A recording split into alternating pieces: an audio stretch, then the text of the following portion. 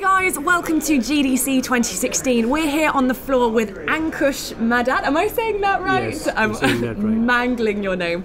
We've got a game here called Blyss, which I saw last year at Pocket Gamer Connect's Bangalore, and it's come a pretty long way since then. Should we jump into a puzzle, Ankush? All right. See what it looks like. So basically, if you guys aren't familiar with this game, it's a kind of a puzzler based around dots. Now, I'm not the best person at puzzlers that's ever lived, but the general idea is that as you play, you're lining up the dots and trying to basically match them in a way, aren't you, Yes. Ankush? So you basically have to reduce the entire thing and have to remove all the dots from the level. Mm-hmm. That's how you do it. Yeah. So you are given with different kind of levels and it's procedurally generated. That's cool.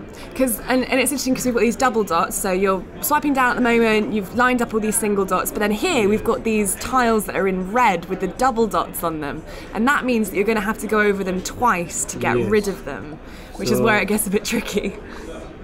Yeah. So what we do with the two dots is basically it's the same mechanic, and we just have to go over them once again. Yeah. Which is smart, and so you've kind of got this limited set of moves, haven't you, in terms of how many tiles you can go over. But it's not exactly limited, but yeah, once you mess it up, you've probably lost. Yes. So you have to strategize your moves very perfectly in order to get the levels done, right? Oh wait, I messed it up.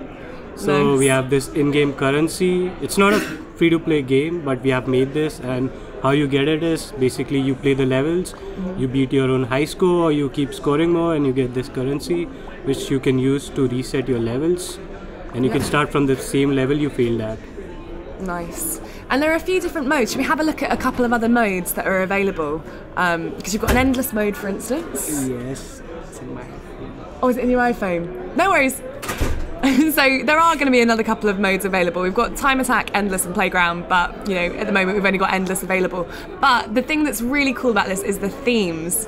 So at the moment we're playing with this kind of, what's the theme that we've got at the moment? It's called Crimson Summer. Crimson Summer.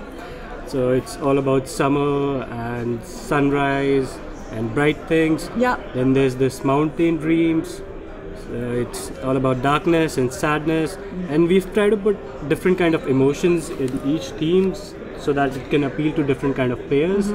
There's spring vibes, and then there's dry days. Dry days.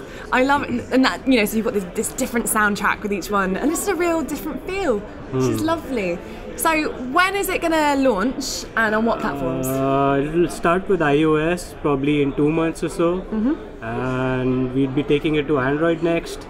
But for Android, we're not sure when it would come out. It'll start with iOS, that we can be sure about. And we'll probably be revealing more things at Pocket Gamer Connect's Bangalore.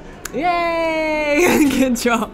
Awesome. Thank you so much for stopping by, especially I know you're not feeling well at the moment. It's all right. Thank you so much for holding up. Thank you.